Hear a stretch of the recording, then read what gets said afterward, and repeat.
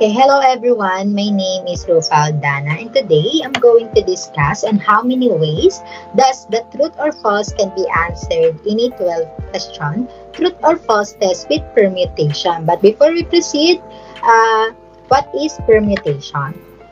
Okay, permutation is a concept in math that outlines the number of ways in which a particular set of data can be arranged. So, yung permutation is arrangement siya or listing of objects or factors in which the order is important. Okay, next slide. So, the given was a truth or false testing where if you answer each question with either a truth or a false. So, yung given po natin, kailangan natin malaman yung truth, kung ilang beses yung order ng truth or a false sa 12 question.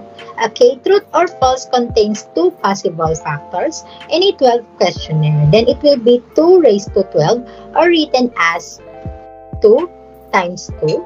Times 2 times 2 times 2 times 2 times 2 times 2 times 2 times 2 times 2 times 2. Kailangan 12 times siya since 12 question yung kailangan nating malaman. Okay, next slide.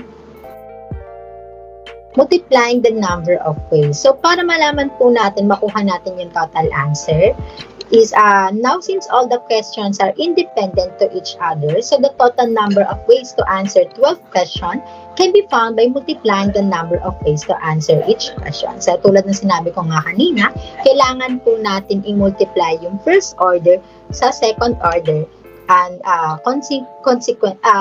sequence na po yun. Tuloy-tuloy na po siya. Hanggang 12 question.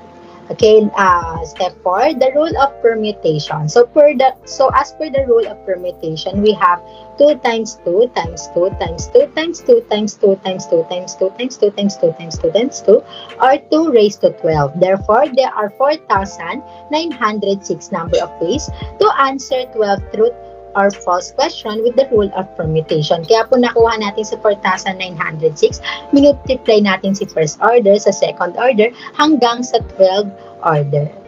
So, ganun lang po yung pagkuha ng truth or false test sa 12 question. And yun yung rule ng permutation.